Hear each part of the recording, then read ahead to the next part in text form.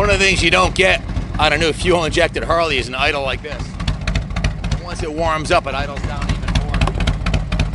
And, that unique lope is a combination of the cam that's in there and the carburetor, so it's totally unfettered and free breathing, and it sounds awesome.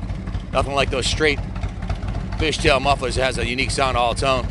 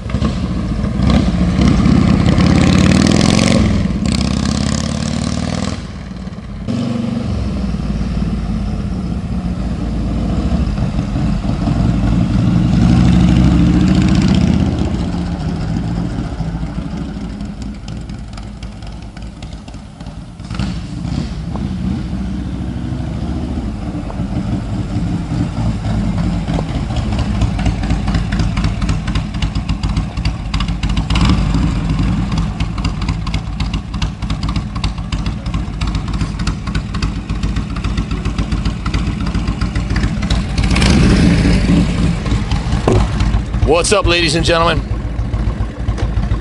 Check out this classic 1993 Harley Davidson FLHS Electra Glide Sport. This thing is an absolute American icon. It is absolutely stunning. Has a metallic candy blue paint with the red, white, and blue American flag on the center console. It's completely customized from top to bottom, front to back, and it's got really low miles on it, only 26,000 miles. This is a 27-year-old, about to be 28-year-old, Evolution powered. Look at the motor on this thing. It's absolutely spotless. This is an 80 cubic inch, 1340 cc Evolution engine. It's carbureted, of course, and it's got a lot of upgrades. I guess we'll start with the motor. Take a close look at that. It's like a brand new motor. All the seals and gaskets are perfect on it. You can see the head gaskets and the valve cover gaskets were replaced on it. The motor's been previously rebuilt recently. The paint on it is perfect. It has an S&S Super E carburetor, breathing through the S&S air cleaner and intake. It has an Andrews cam in it, EV27 cam, and a set of the fishtail old school style gangster mufflers to go with the gangster white walls on it. Chrome rims, stunning hand pinstriped on the paint job. It's got a custom painted Harley Davidson badge on the tank. The entire front end's been dipped in chrome, including the fork lowers and the fork covers. It's got a set of highway pegs on it here, which is real nice for a tall guy like me. You can stretch right out. Your feet get a little cramped on the stock running boards. It's got chrome running board covers. The engine's all chromed out with the wrinkle black finish. One cool touch that was done to this is rather than chroming, take a look at the heads on this.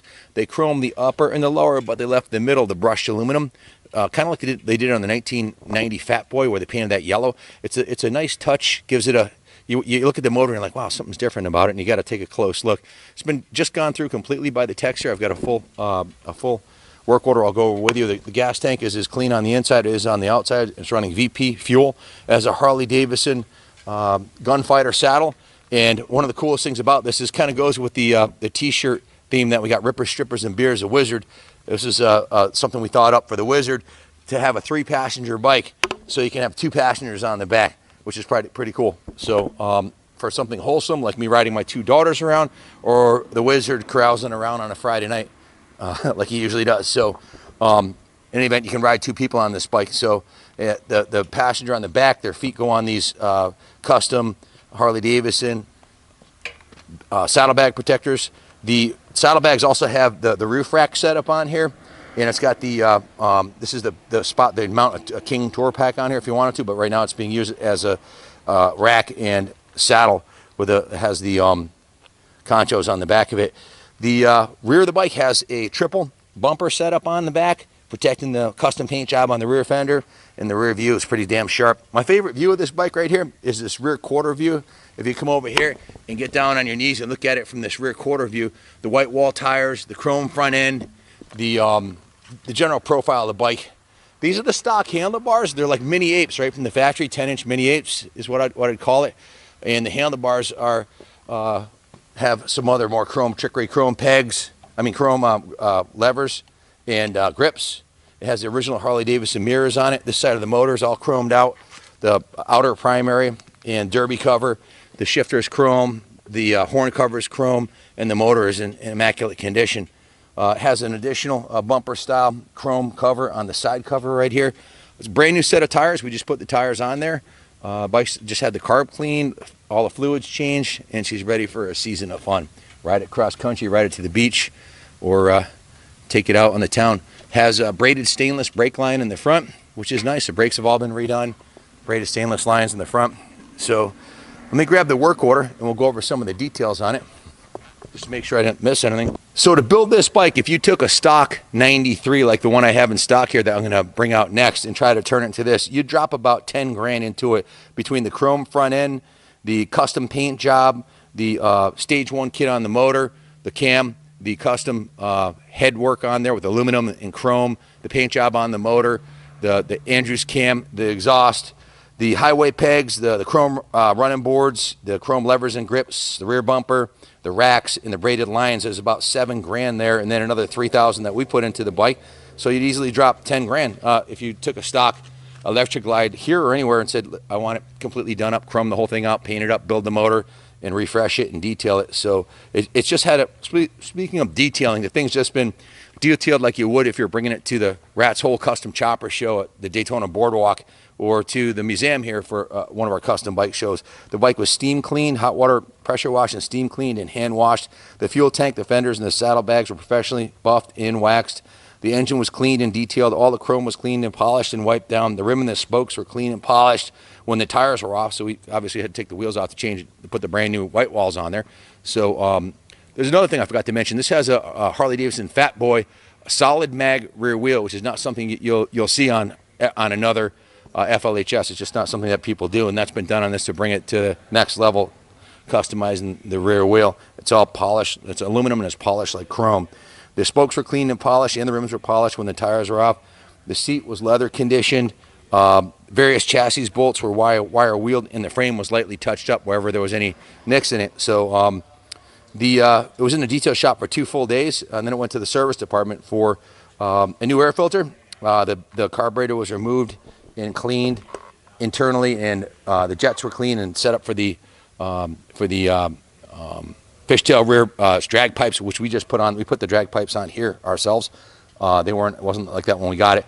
We put the new white wall tires on the front, white wall tires on the rear. We put a new Harley Davidson wheel speed sensor on the front, and also set it up with the triple passenger. I've never seen anybody do this before. I've never seen a Harley set up for 2 passengers. So if you got 2 young kids, or you want to take your wife and a daughter, or your 2 sons out for little kids out for a ride to the baseball park or whatever it is, you've got the ability to ride 2 people on this bike, which is kind of cool. I'm not sure if that's legal. Check with your state. It's got a new oil filter. All engine oil has been changed. New spark plugs. Again, the S&S Super Carb was rebuilt, and it's been gone through top to bottom, front to work, back. Everything works beautifully. We put a new switch for the triple running lights, the fog lights. That's got a new on-off switch there. Just a stunning piece. If you have any questions about this bike, give us a call, 860-454-7024. I think I pretty much covered everything. Obviously, this is a bike that was well cared for.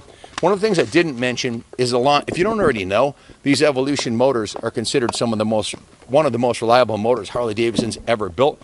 These motors regularly will go over 200,000 miles. I have a friend who has 200,000 miles on an original Softail, 1986 Harley Davidson Heritage Softail. He's been to Alaska like 7 times on this thing, and he's replaced the gaskets and seals, but the engine internals are original. And he doesn't, he prides himself with the fact that he's taken such good care of it. They'll last that long, but they regularly go over 100,000 miles. This one is barely broken in with 26,000 miles. So in New England, this happens. Our riding season's about 4 months here. It's already October. We're in a tank top today, but it could be snowing 2 weeks from now, literally. So we've had snowstorms around Halloween. So if you got a special someone, you want to buy a kick-ass bike for Christmas, 8 weeks out from Christmas now, and or if you want to buy yourself a kick-ass classic Evolution-powered FLHS, look no further. Has a locking saddlebags on the back here. Yeah, just a kick-ass piece. Is there anything you'd like to add about this bike, Junior? Guys, we can ship it anywhere. Message or zip for a quote. That's all. You hit the nail on the head, Pops. No excuse bike. Absolutely. It's a pristine piece. I think in the riding port of the proportion and the pictures worth 1,000 words, as they say. I think the bike speaks for itself, man. Good luck finding a nicer 93 than this. You'd be hard pressed to find one. Most people that have bikes this nice, that are of this era, there's usually a line of people waiting to buy them, friends and family, or they keep them forever. Which is, I think this was supposed to be a forever bike for the guy who aged out on it. So, brand new white walls aren't even broken in. They got like 3 miles on them. Everything's fresh. It's got a new battery. I think I forgot to mention that. We put a brand new battery in it too. So we've got a $3,000 work order for everything we did here, and there was over $7 grand already invested in the customized. So over 10G dropped on all the goodies you see here, and some of them you don't. So thanks for watching. Stay tuned. God bless Harley Davidson, and God bless America.